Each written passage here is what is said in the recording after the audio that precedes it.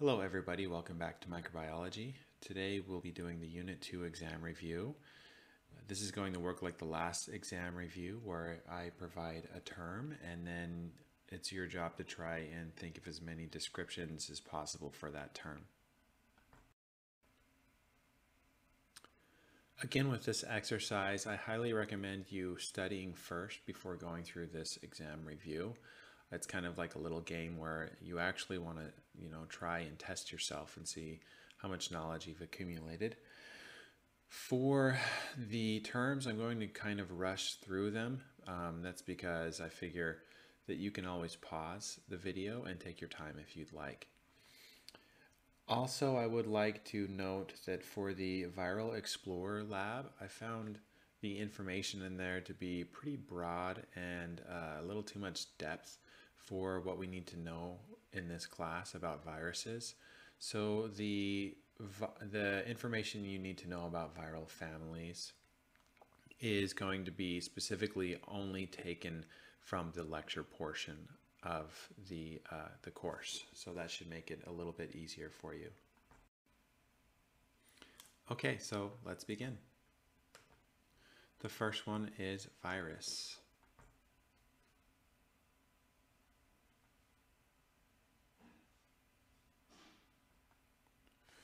So viruses are made of genetic material. This could be RNA or DNA, single-stranded or double-stranded. They are not considered live. They have to infect a cell in order to reproduce and do their metabolism. They are not made of cells and they are extremely small.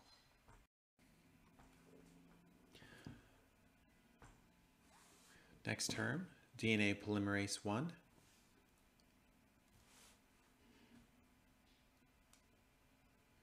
Okay.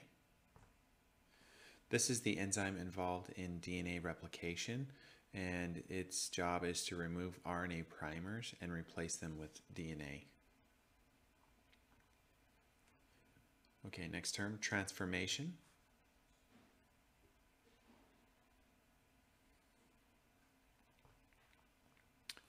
Transformation is the process of naked DNA being passed between cells.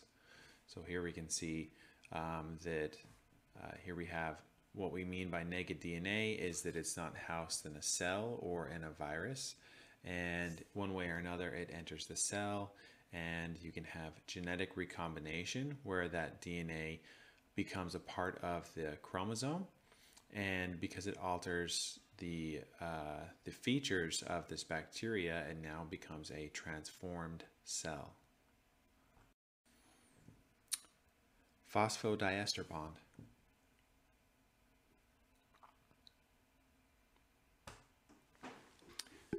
Okay, the phosphodiester bond is the linkage between the phosphate group on the 5' end of a nucleic acid and the hydroxyl group on the 3' end of the sugar of a nucleic acid. This creates a phosphodiester linkage. It's called that because there are two meaning two ester bonds, which are these double O groups here on each side, between the phosphate.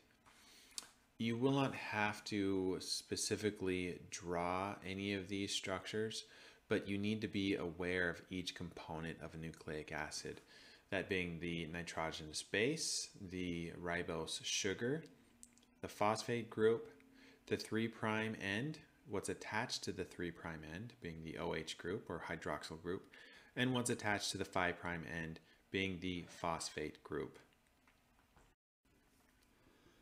Specialized transduction.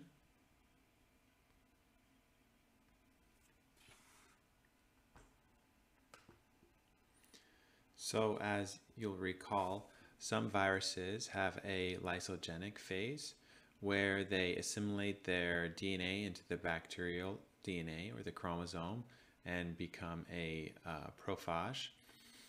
In the process of doing so, when this viral DNA becomes activated to continue its replication cycle, seen here in step 2, a copy of that DNA, that viral DNA, is made.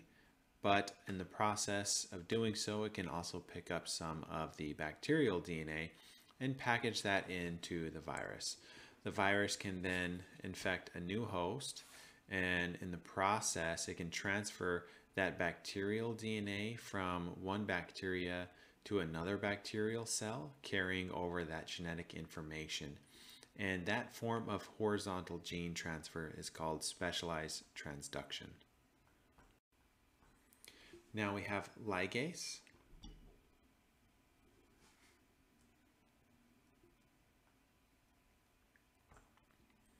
This is the enzyme that's involved in DNA replication. Its job is to repair the missing phosphodiester bond in the backbone left after RNA primers are replaced. So in the Okazaki fragments, we need to replace all of those RNA primers left behind with DNA, but the DNA polymerase 1 does not seal the nick in the backbone, or that last phosphodiester bond, when it bumps into the next fragment. The job of doing this is ligase.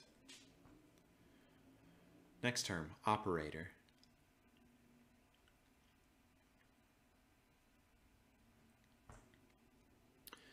The operator is a component of the control region of an operon. The control region regulates the transcription of the structural genes that come afterwards. The operator specifically acts as a sort of traffic light for the RNA polymerase.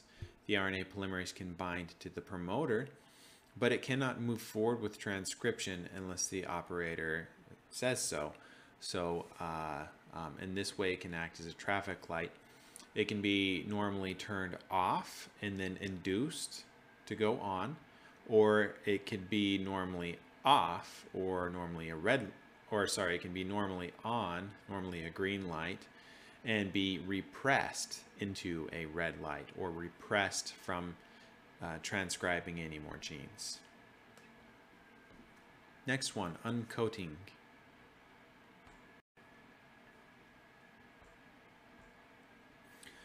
Uncoating is a process we see in animal viruses, where a virus will enter a host cell, seen here, and it gets this membrane around it, and it has its nucleic acids still here in the middle of the virion, and it needs to release those nucleic acid particles, and so this is the process called uncoating.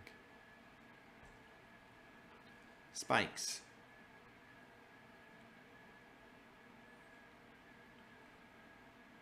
Spikes are the structures on the surface of a virus that are used to attach to host cells. The spikes are specific for components on the outside of their host cells, so this will be involved in determining the host range. Helical virus.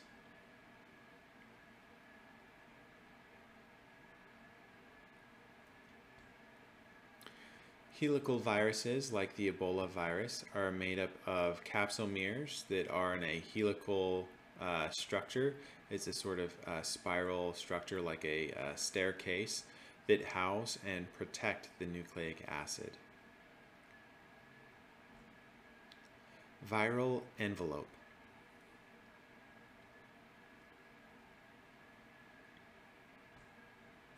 This one's pretty easy.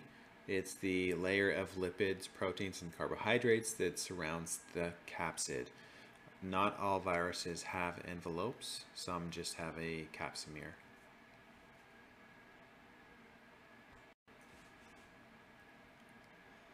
tRNA.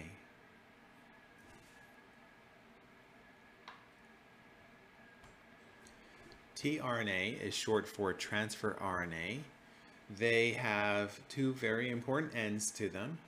They are a RNA structure that forms kind of a secondary structure where it binds to itself. So it forms a double-stranded RNA in some places. In some places it has these overhangs, which makes it single-stranded.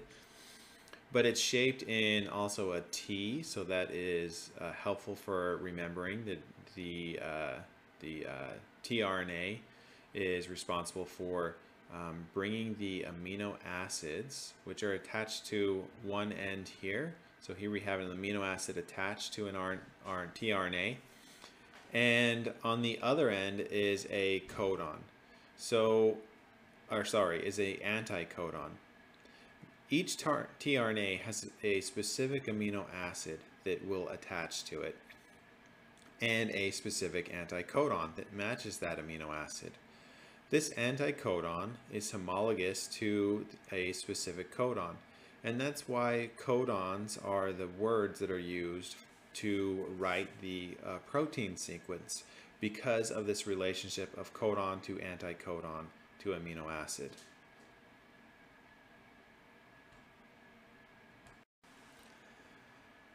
tRNA.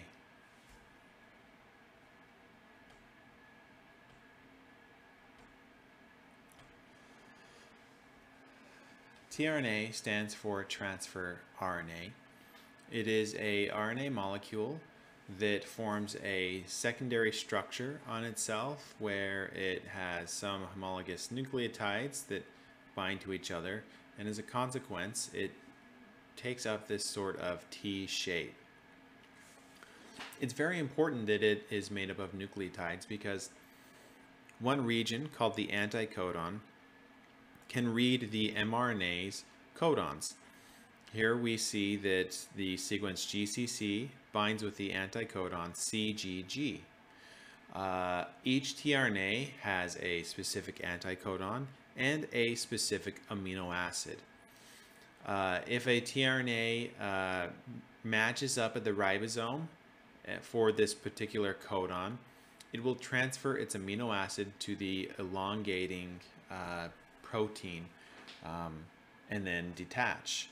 Then the next set of codons will come into the ribosome, and this process will repeat itself. So this special relationship of mRNA codon to tRNA anticodon to amino acid is what enables the ribosome to read the code and make the correct amino acid sequences. RNA splicing.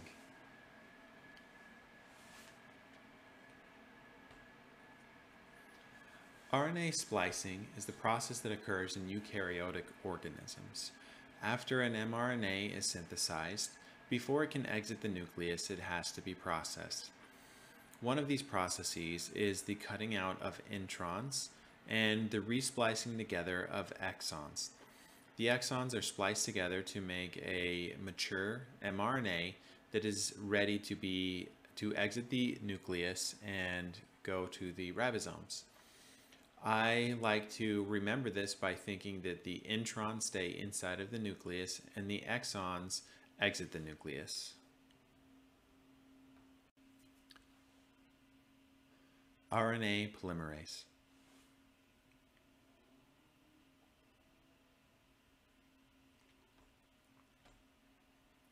As the name implies, this is the enzyme that is responsible for synthesizing the messenger RNA from the DNA. It binds to a promoter region and then using nucleotides assembles the sequence that will be destined for the ribosome. Semi-conservative.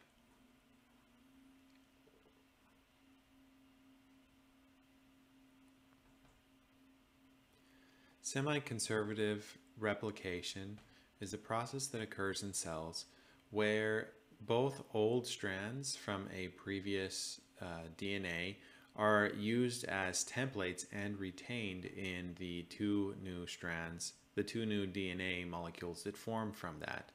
So the DNA polymerases are synthesizing one new strand per new double helix that is formed. Fusion.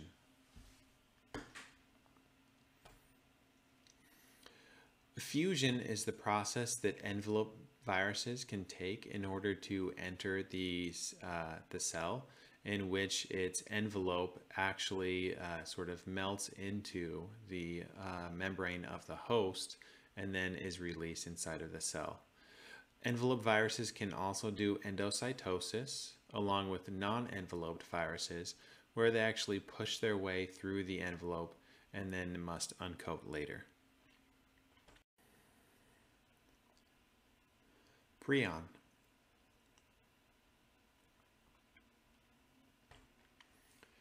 Prions are infectious agents that are pure proteins.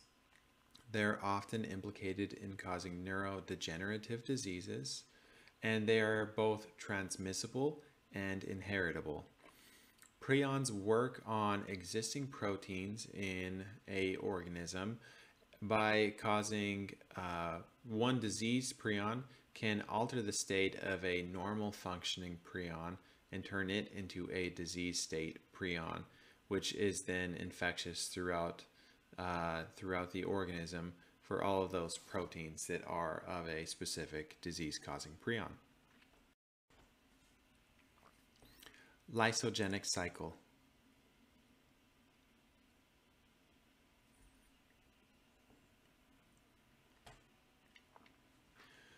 The lysogenic cycle is the process that some bacteriophages can take where after injecting their DNA, they can integrate their nucleic acid into the host genome, the host chromosome. And at this point, they become a prophage, and they can hang out there while the cell replicates and lives and does its thing. But eventually some sort of environmental factor causes what we call induction. And that's where a copy of the viral nucleic acid is made. And the beginning of the lytic cycle starts where biosynthesis and maturation, where new virions are packaged together and then are released via lysis. Codon.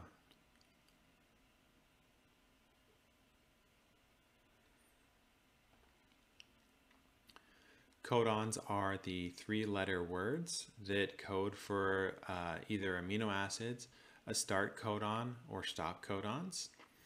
We can take any amino acid sequence and we can divide it into three, beginning with the start codon, which is always going to be an ATG in the DNA language or an AUG in the mRNA language. ATG can also translate for the amino acid methionine, but nonetheless we can divide them into three-letter categories in this frame. We don't want to shift the frame because if this said UGA and the next one said, ACU, we would get a completely different reading of this. But the ribosome always knows to start at the start codon. Conjugation.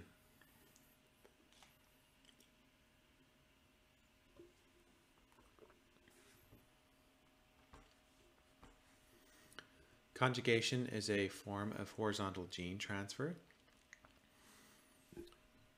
It is the process of transferring conjugative plasmids through direct cell contact between different bacterial cells. In gram-negative bacteria, conjugation can take place through a sex pilus, which is encoded by a F-positive bacterium. And in gram-positive bacteria, they can produce a sticky surface molecule that allows them to bind to each other and form what is called a mating bridge for DNA transfer. Repressible operon.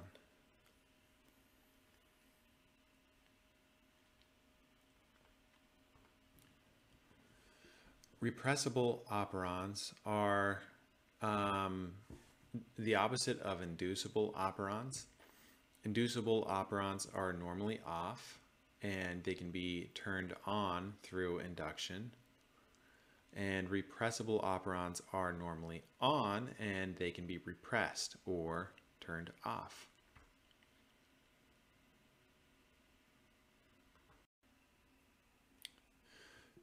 Picorna viridae.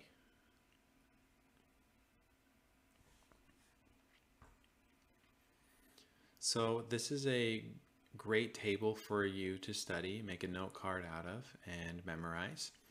Picornaviridae are single-stranded positive RNA viruses.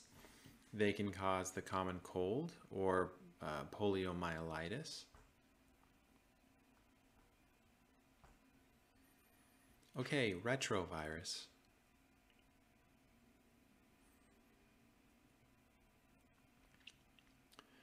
Retroviruses are a special type of RNA viruses, and that they have a enzyme, it's a polymerase called reverse transcriptase. And reverse transcriptase does the opposite of what our cells do. Instead of converting DNA to RNA, it can convert RNA to DNA, which is why it's called reverse transcriptase.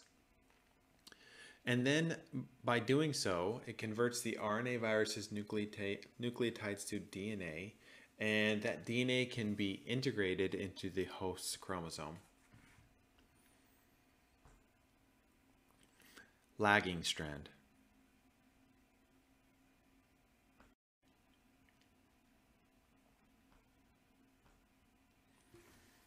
The lagging strand is a lagging strand because it forms Okazaki fragments. And we can see here in this example, it's the bottom strand.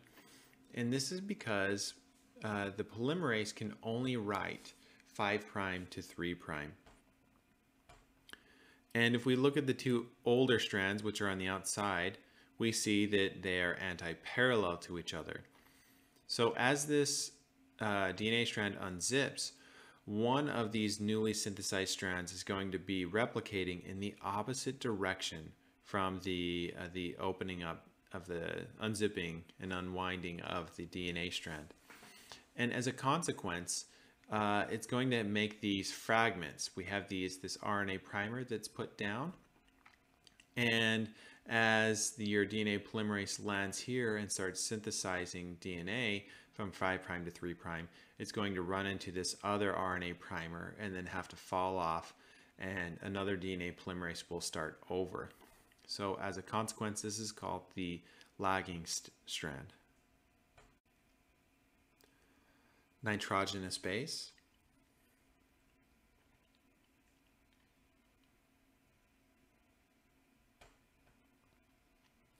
The nitrogenous base is this nitrogen-containing compound, which is the unique part of each type of base. This particular one would be an adenine nitrogenous base. We also have thymine, guanine, and cytosine. And in RNA, we exchange that thymine for uracil. Maturation.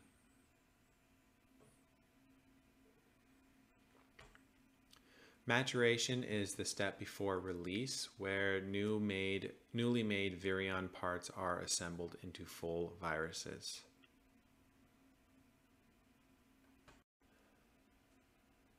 Dichotomous key.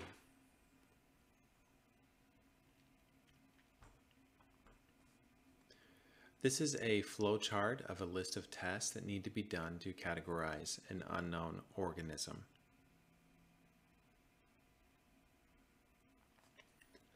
Non-saccharolytics.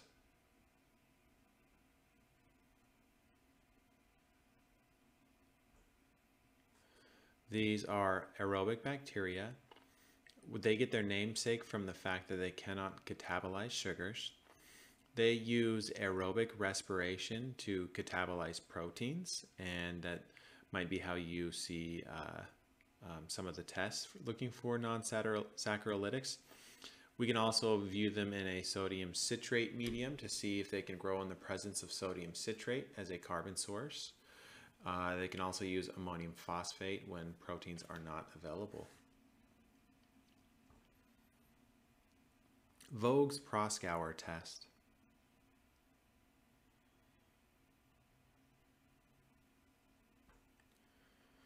So some enterics, or coliforms more specifically, can ferment glucose and convert the pyruvate into 2,3-butane diol and acetoin. This is just like how some organisms might convert pyruvate into ethanol. or lactic acid, these particular organisms can make 2,3-butane-diol and the compound called acetoin. And the VP test adds a reagent, the VP reagent, after incubation of the organism and growth is allowed to occur. And if it's there, it will turn a red wine color. Vertical gene transfer. Vertical gene transfer refers to the passage of genes from an organism to an offspring. This is different than horizontal gene transfer, which refers to exchange of genetic information between organisms of the same generation. Amoebozoa.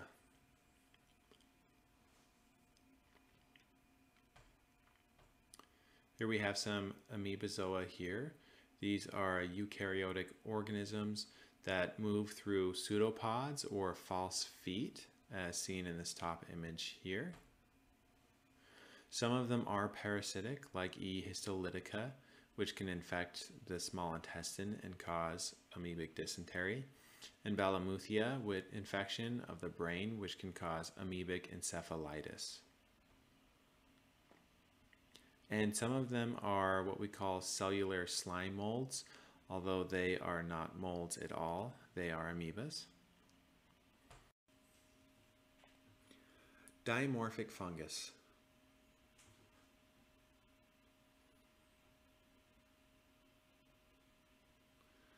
These are fungi that have yeast-like growth, so we see these single-celled organisms here, or mold-like growth where they grow these hyphae. They are often implicated in pathogenic organisms, and the form usually depends upon environmental conditions such as temperature, CO2 and oxygen availability, etc. Definitive host. This is the part in a parasite's life cycle where the parasite infects in an adult form and is considered to be sexually mature. We also have intermediate hosts. There can be numerous intermediate hosts, and this is where the parasitic form is still in development and not sexually mature. Next one is cyst.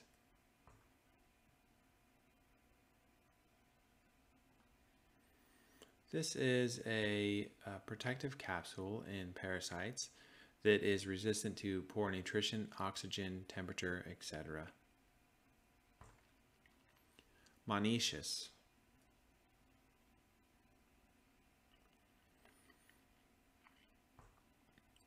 This means one house. So within one house, we have both male and female reproductive parts in a single organism. Roundworms.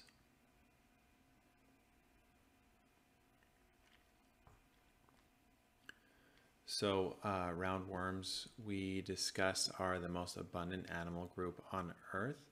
We talked about several of them: the guinea worm, the loa loa worm, the hookworm, the Wucheria bancrofti. Only some of them are parasitic, and these include nematodes, pinworms, whipworms, threadworms, and hookworms.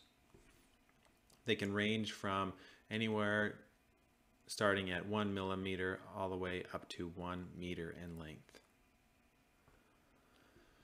Commensalism.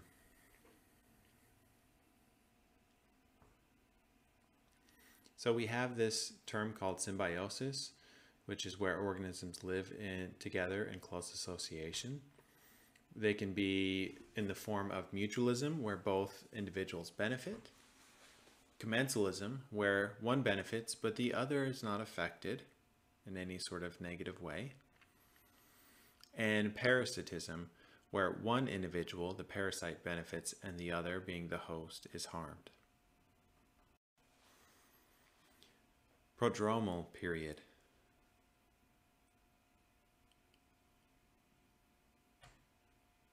Okay, So if you remember this image here, we have several different time periods in an infection.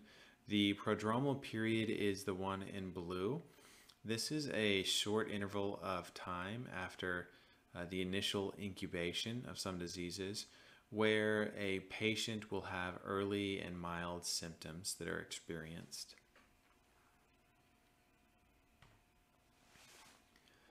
Exotoxin.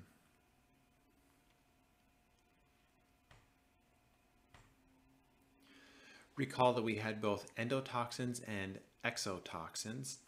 Endotoxins can confuse a lot of people because there can be compounds in the outer membrane of gram-negative bacteria that can be endotoxins. They are different from exotoxins, which are metabolic products that get released. These compounds are mostly produced by gram-positive bacteria.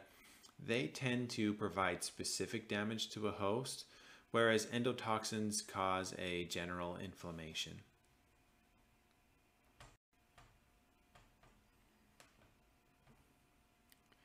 Antigenic variation.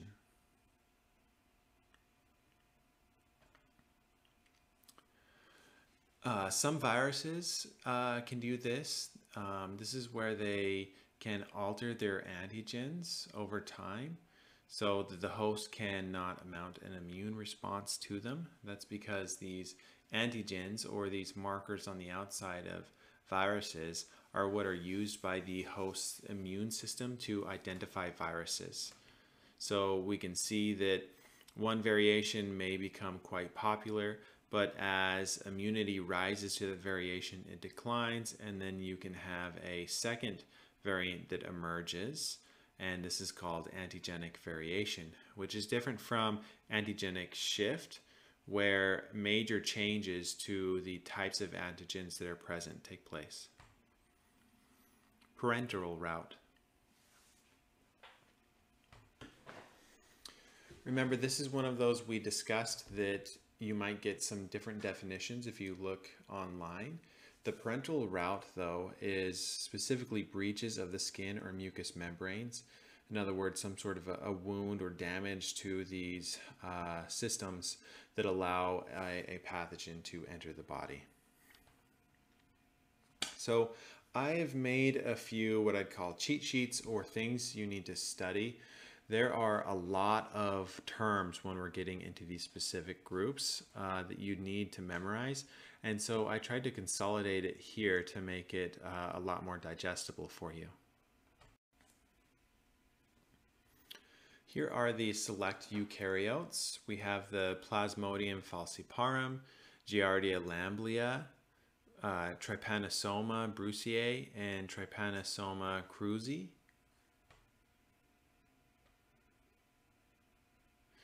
For protozoans, here are again a list of those that we have, and what sort of diseases they cause, and some unique features associated with them.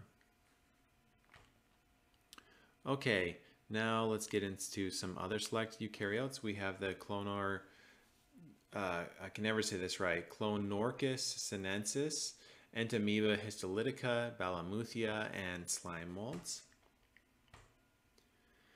And so here we have, the flatworms, Chinese liver fluke, for example. They can be monoecious. They have incomplete digestive tracts. They have a complex life cycle. They may have oral suckers. For different amoebas, we have the Entamoeba histolytica, the Balamuthia, the slime molds.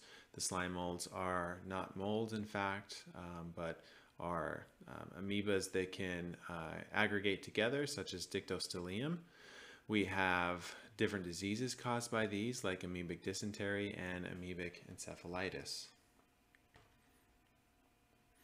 There are several virulence factors that we've gone over. Here are the ones that could occur on the exam, so we would need to be familiar with the virulence factors from these organisms. And here is the short list of those. Some of them are kind of obvious. We've already talked about mycolic acids from Mycobacterium. Other ones are easy because they share the name of the bacterium they come from. For example, we have cholera toxin from Vibrio cholera and tetanus toxin from Clostridium tetani, and streptolysin or streptolysin O from Streptococcus pneumoniae.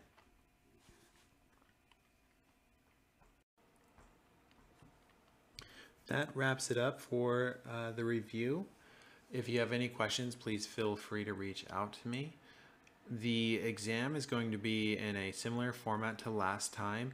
We'll have a combination of multiple choice, maybe some matching, definitely some short answer in there. The number of questions might vary depending on how many short answer questions I have. But again, feel free to reach out to me if you have any questions about the formatting or the content. I'll be more than happy to answer your questions. So good luck, study hard, take a look at those tables in particular and make sure you're very familiar with those tables, and we'll see you next time. Bye-bye.